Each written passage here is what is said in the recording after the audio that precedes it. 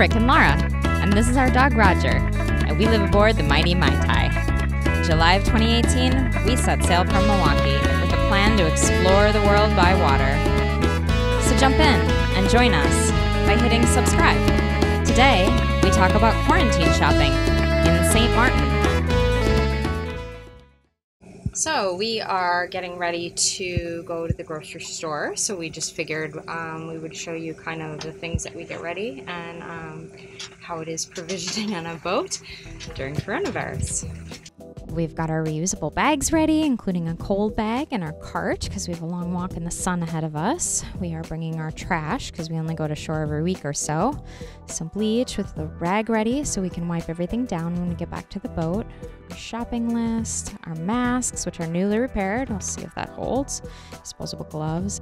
The most important item to bring is our travel pass. So this is a document that you can print off the internet. It is required in all of the French islands during COVID lockdown if you want to go out on the street. You have to check a box correlating to your reason for being out. So in our case, we're going to make essential purchases, but you can also check that you're walking your dog or going to assist another person in need. Then you sign, date, and timestamp it. Theoretically, you're only supposed to be out for 2 hours at a time, so I'll fill that in when we're leaving. And it looks like Rick is getting the dinghy all pumped up and ready to go. It's about a 5-minute dinghy ride to get to shore from where we're anchored on the French side of the lagoon. The island of St. Martin is half French and half Dutch. Before COVID, we were able to travel freely anywhere on the island, but the state of emergency has closed the border, so now we can only get essential supplies from the French side.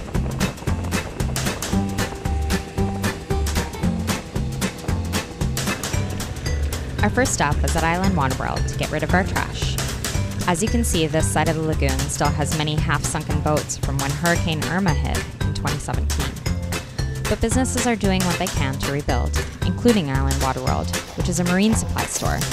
On the French side, it's luckily still considered an essential service for the boating community and allowed to remain open, as long as everyone keeps their distance. After getting rid of our trash, we continued on, leaving our dinghy in front of our favorite bakery called Serafina's. Luckily, they've been able to remain open for limited takeout, so of course we'll be getting a fresh baguette on our way back out. This square is lined with delicious French restaurants which opened after the hurricane, but you can't eat there now, not with COVID-19. Although not many people are out, the stray dogs are still around. These two like to greet boaters at the dinghy dock, and when the businesses were open, it was not uncommon for the business owners to let stray dogs inside to catch a nap on the furniture. The French really do love dogs.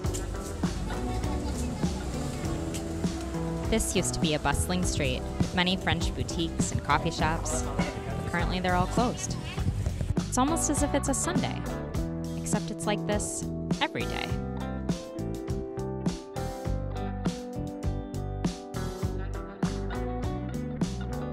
The line outside Super U was long, but luckily it moved quickly.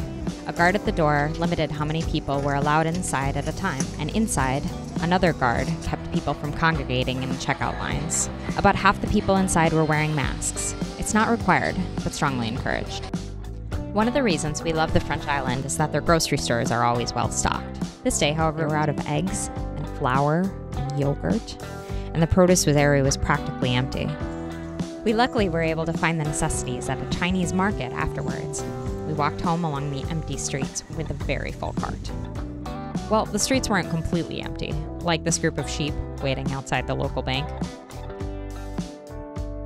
Hey guys, break it up over there, no congregating.